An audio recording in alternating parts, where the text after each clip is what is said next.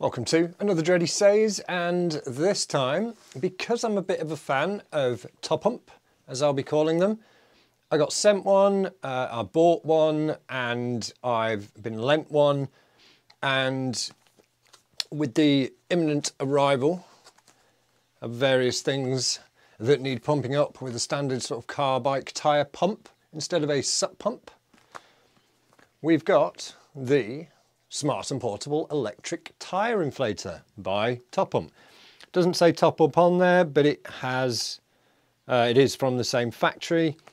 So we're going to give it a go on my e-bike, normal push bike, and my motorbike, and see how it does. We will fully charge it before use, and this will be two parts in one video. Right, 35 quid on Amazon.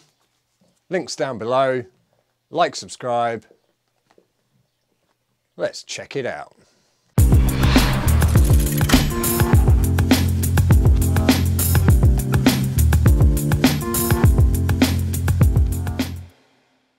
Right, straight off the bat, we have a rather minimalist box.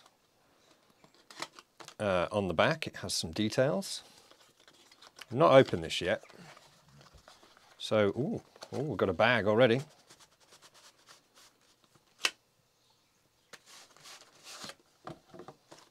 Oh, here we go. Manual.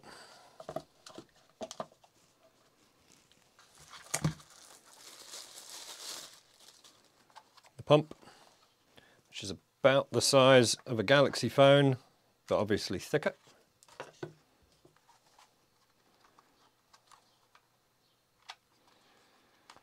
Standard valve type. I'm hoping it's got a, is it Schrader, the thin one?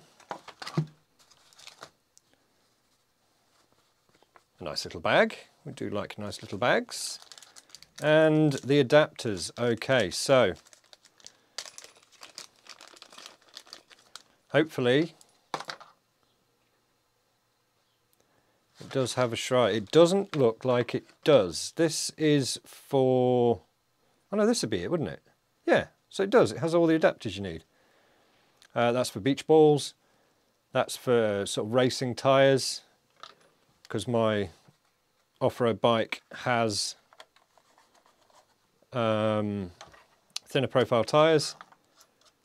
Yep, that's great. And a USB-C. Yes, it's USB-C. I do like USB-C. And that's it. So let's turn it on without reading the manual. There we go. Set your PSI. Oh, it's got a light. See? That's pretty cool. Why not? I like that. It's come fully charged. Another winner. What have we got? Bike mode, moped, so we're guessing motorcycle, car mode, and beach ball mode, and custom mode. Okay, what I don't like is motorbike mode's gone into bar already. So I'm going to give the manual a quick read and then get back to you. Right, manual, you stop it by pressing the power button. You can choose the mode, increase, decrease pressure. We've already seen all the buttons. It's the modes basically. Motorcycle, road bike, mountain bike, yeah, you just find your inflation and go for it. American valve, French valve, and ball. They call it a French valve. Why not? Schrader does sound French, I suppose. That's it. Great. Well, what more is there to do? Let's take it outside in the garage and pump them up and see how we get on. Right, it is pump test time. See if the camera auto adjusts to the garage. Good one, Insta. Right, so we're going to start with the e-bike. Here we go. Right, these are 40 PSI, standard valve. Here's the dog to not help. Okay, let's turn her on. 40 PSI. Just screw straight on. All right, it's telling me it's 22 PSI. So yeah, these needed pumping up, didn't they? Just triple check. PSI 35 to 45 and go.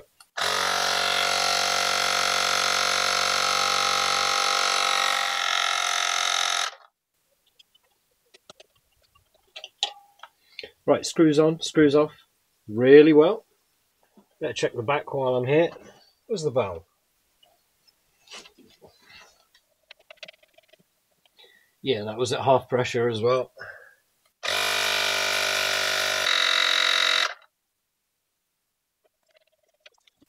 Okay, next bike, these are totally flat, and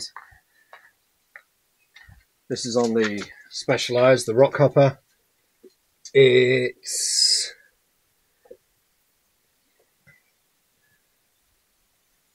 85 PSI. That's a lot.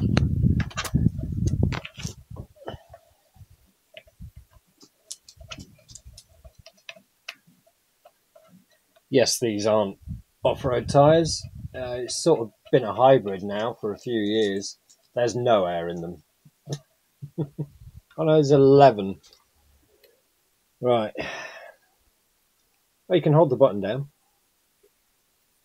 Let's get up to 85. And go.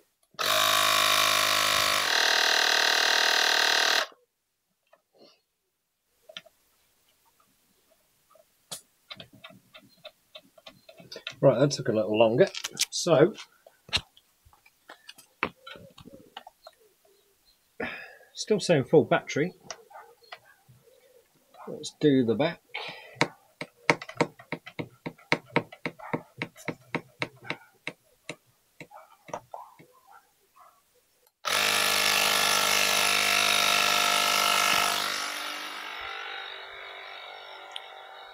Oh, it's not too bad over here.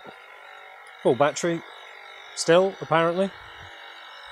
And I've just dropped it down.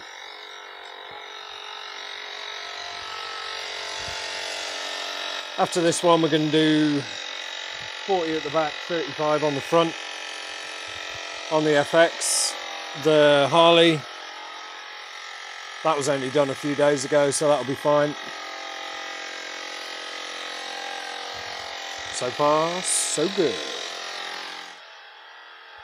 So to go from 11 to 85 PSI, it's taken 2 or 3 minutes, which is fine. You should never run your tyres down that low, that you need that anyway. So I'll just let it finish off. Right, there we go. That's 85 front and back. It's been on constantly now in a really hot day, and it's still not overheating. Right, I'm going to use car mode. Oh, that says it to bar. I don't know what bar is. Ugh. Right, let's go custom. Come back down to 45. The preset modes aren't particularly useful. Oh, I turn the light on and light off.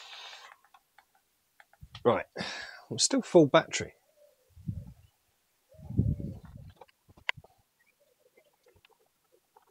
Right, motorbike time.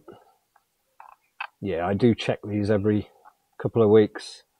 So this just needs 7 PSI.